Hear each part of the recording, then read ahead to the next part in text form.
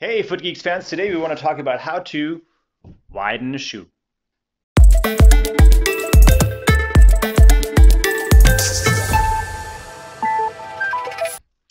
Now there's a couple things you got to keep in mind before you start, just stretching that shoe out. Number one is obviously materials. So materials are pretty important because different materials will respond differently to stretching.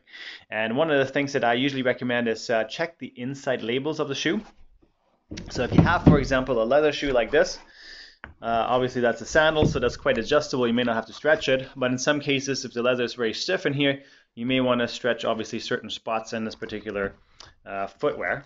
So one of the things to keep in mind when you're looking at the inside of the shoe, oftentimes there will be markings on the inside of the footwear that look something like this. So you can see there's an arrow that points to the upper, and that basically means that the upper here, in this case, is made of leather.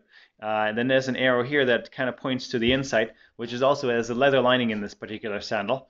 And then the outside, as you can see, is pointing to the sole. So there's a little arrow there that shows a diamond, and a diamond means man-made materials. So those are some of the things to consider when you're looking at the inside of the shoe. There's also another one which is a mesh, and I'll show you on this particular shoe here. So I don't know if you can see that in there. But if I push that down a little bit, you can see probably right in here. There's also those symbols inside the shoe, and those symbols basically show diamond for the outside. They also show a diamond for the inside, and I believe there's a mesh, obviously for the upper, that is being used. So that's kind of a different way to look at it, and you can see that there's definitely those three symbols inside the running shoes there as well. Now, if the shoe doesn't have that, sometimes they will write it in. So there may be something like it says mesh upper or man-made upper, and it may say leather lining or leather upper. So those are things that may be written on the inside of the shoe. So do check those markings, because if you do know what the shoe is made of, it's going to be a lot easier for you to stretch it. Okay, so next let's hop into the workshop, and then I'll show you how different materials are stretched. Okay, so now we want to talk about how to widen a shoe. Now, as you're already aware, there's different materials, and different materials will stretch in different ways. So one of the things that I would keep in mind is that once you understand what the materials are made of, you can then obviously make sure that you stretch the shoes appropriately. I mean, certain materials will not stretch very well because, if they're very flexible, those materials will not widen very well because it will kind of bounce back to original state very easily, and that's going to be difficult to stretch it. Now, the Pedors is a bit of an exception because this particular product is heat moldable, so we can technically go with a heat gun like this. We can turn the heat gun on, we can move around the area right here, and you can see as we do this, I'm doing that in small little circles to make sure that the material itself doesn't start to burn, because if you're holding it in just one position, it will actually cause the material to deteriorate and shrink, and then also burn in that case. So what we do is we just gently heat up the material, and in some cases you can use a hairdryer at home. Hair dryers at home are oftentimes hot enough to be able to create enough heat to be able to then stretch out this material. So now as I heat this up, what I can do, I can either use a tennis ball or I can use my fingers to then basically go in and stretch out the material on the shoe. As you can see now, I'm holding this, and you kind of want to hold it a little bit of time just to make sure that this material is stretching out and then staying in that position. All right, there you go. You can see now where my fingers were, it's actually created a little pocket. So that's obviously a great feature in the shoe for somebody that has hammer toes or bunions, because now we can open up the shoe and create a little bit of a pocket for it. But it's just something to keep in mind when you have certain footwear. You can use a heat gun to do this. A lot of uppers nowadays are also made out of kind of plastics, which also are heat moldable. So I usually recommend using a heat gun to do this. Certain materials like this ultra suede material right here is not really heat moldable. So I would usually use this one here with a point stretcher. So if I want to, for example, stretch out the toe in this particular shoe, I would use a point stretcher. And most of the time what we'll do on the other side here, we'll use a backing just to make sure that we don't create like rings on the shoe, right? So you can see with this one particularly that there's this ring here, and there's a ball on the other side that basically pushes through the middle. So as I put pressure on it, you can see how it sticks out, and that's how it applies pressure on the material, and then allows us to then push it out to create, a little bit of a pocket, for maybe the toe or whatever else is rubbing on the top. So if the client has issues with that, we can kind of move it around, stretch at different spots to then create a little bit of a pocket for the foot to sit in, and that's going to allow us to, then obviously create a little bit more give in the material, especially when it's, a little bit stiffer like this one, and maybe not heat moldable. That's a great way to work on opening up the material, stretching it out a little bit.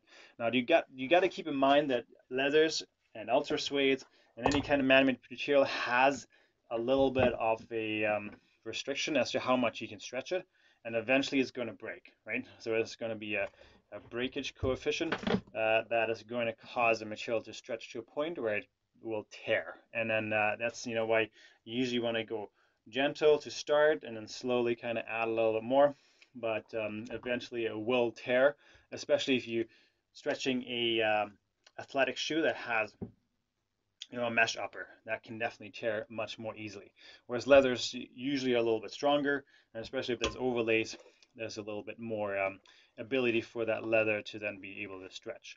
Now, if you do have shoes at home, I oftentimes recommend getting a stretch liquid.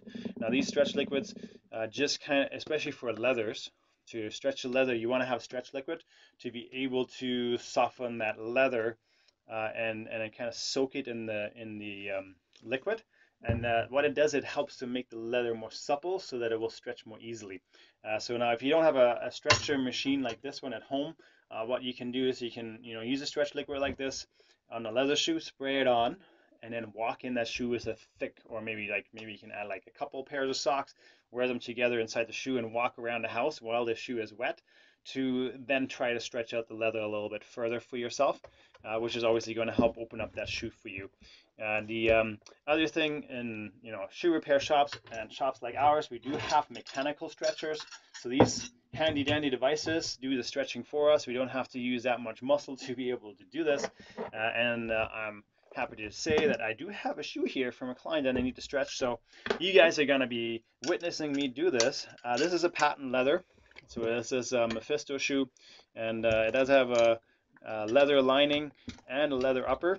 So that's definitely something that we can stretch with a bit of a stretch liquid. Patent doesn't allow the stretch liquid sometimes to soak in that well. So we oftentimes will also spray it on the inside, which I'll actually do right now. And basically wet the leather from the inside, because there is leather obviously on both sides, but you can see it doesn't really penetrate that easily into the leather right here. And then what we'll do is put the stretcher in there. And in this case, because she has a little bit of excessive pressure on her little toe, what we've done is we've taken this form, which we call a last, and then on the stretcher, it gets put on, pushed on. We have a little piece on the back. This piece basically makes this stretcher go this way, as opposed to if we leave it off, what the stretcher does, it goes this way. So it kind of widens this way. Whereas if we do put it on, it will widen like that, and that's going to push out the side here and prevent the device from widening out the shoe where we don't really want it, because we want to stretch it out where the little toe is and not really in the front right here. So that has to go out like that. So I'll put it on, we slide it on, and I do put the tension on the back part here just to keep the shoe from sliding off the stretcher. That's why we do this. And then as we do that, kind of hold it in place there. Now the next step is for us to widen the front of it, and you can see when you look right here that the shoe is going to start pushing out, right? And because I made it wet mostly on this side, the leather is going to really stretch mostly on that particular side of the footwear, and it's not going to do that so much on the other side. And once we get to a point that we like, we keep it there, and then obviously allow that shoe to kind of settle into this new position, usually overnight or the weekend, depending on how long we leave it on the stretcher for. But that's basically how we stretch this shoe. Now, one last thing we want to address is comes to softening heel counters. Sometimes people find that the material may be around the back of the shoe is a little bit hard. So one of the things you can do from home is just kind of soften the heel kind of by just breaking it down a little bit, pushing it in this direction, and just making that all a little bit softer. Now, if you have any other questions regarding stretching footwear and widening shoes, please don't hesitate to post your comments below. And if you haven't subscribed to us yet on YouTube, do so right over there. Have an awesome day.